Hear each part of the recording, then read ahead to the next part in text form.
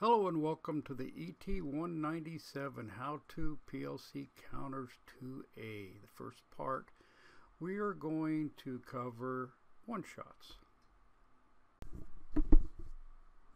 Okay, we've cleaned the PLC up and I have a fresh program ready to start. First thing we need to go is edit mode, and we're going to utilize this sidebar over here with some of our functions. So the first thing we're going to do is we're going to use a leading edge one-shot contact. Okay, and this is a one-shot that once we push the button is going to stay on for one complete cycle of the PLC and turn off. So this way we could do a quick function and turn it right off without it latching up, and it's going to be used for a lot of the things that we're going to do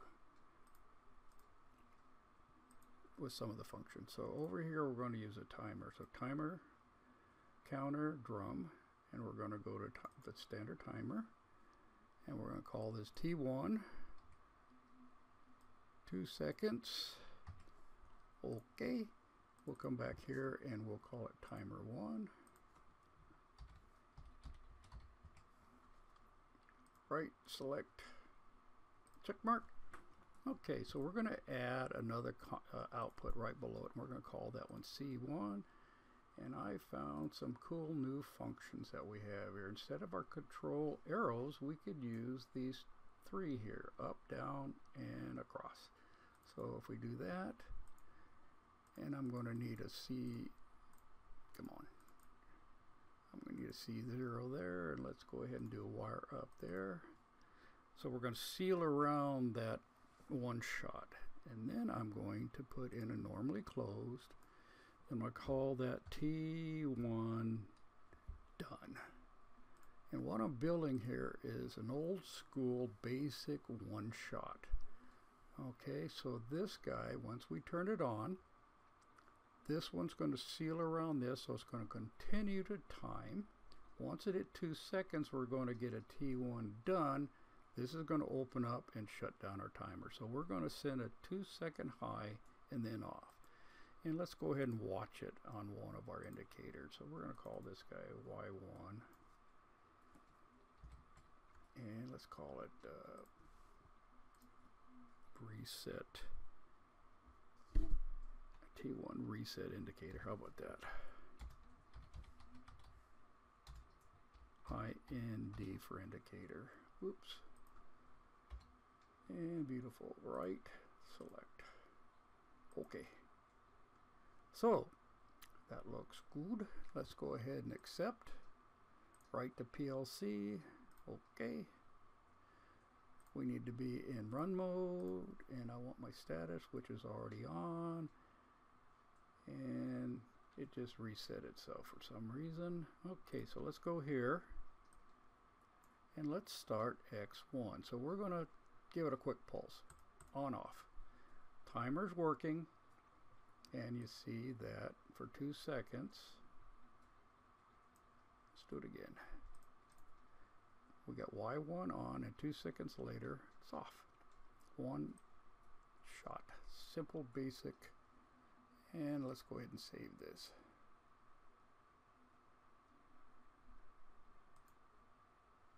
Oh, looks like timer 1C. Good.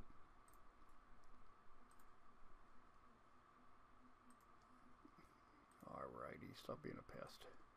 Let's just plain old save it. There we go. Okay, let's do a push on, push off. And we're just going to use a switch. We're going to call that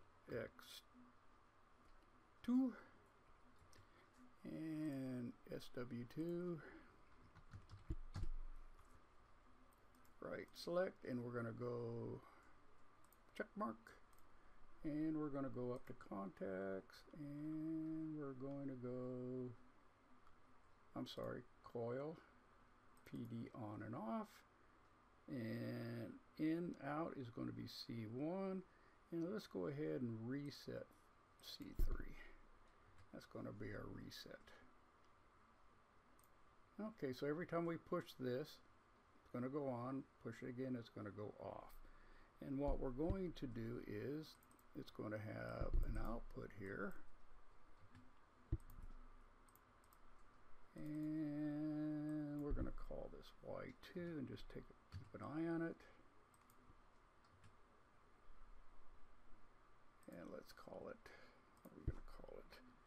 P on space indicator, IND.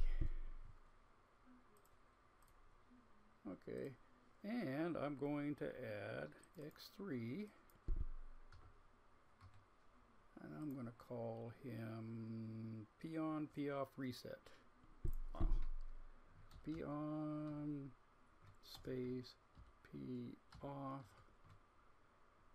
space reset. Don't use any dashes or backslashes or anything. It'll growl at you and then erase it, and you have to start from scratch. So be careful.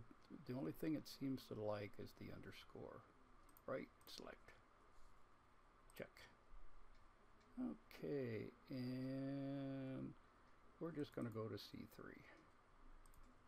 So once we push that, we could reset that remotely. Okay, so we could push it on, push it off, or we can push X3, which is going to send a bit from C3 and reset that. So let's go ahead and accept, write,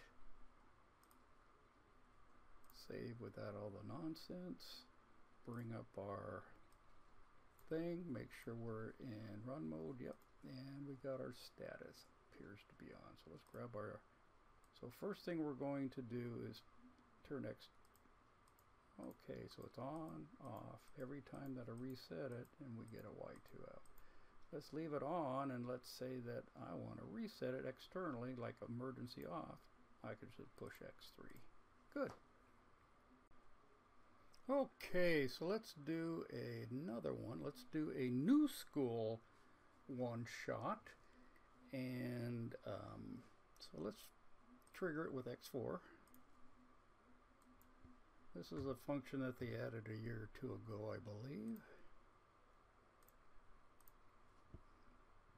And I'm going to call that S4 timed out.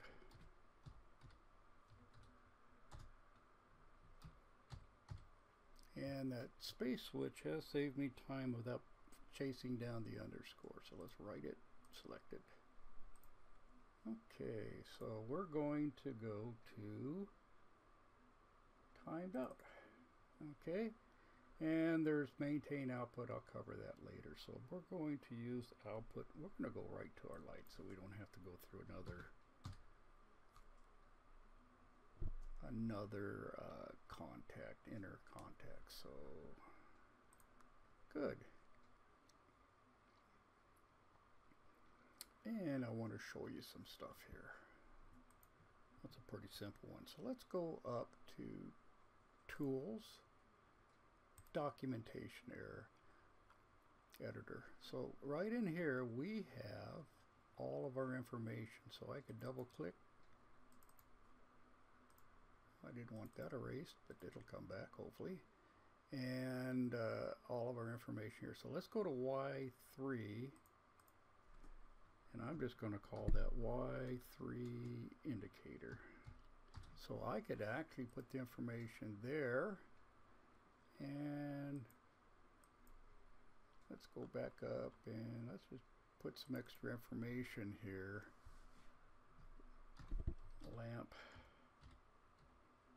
I don't know, 23C is the model, and bright as our description. And we go right back to main, and everything should be there.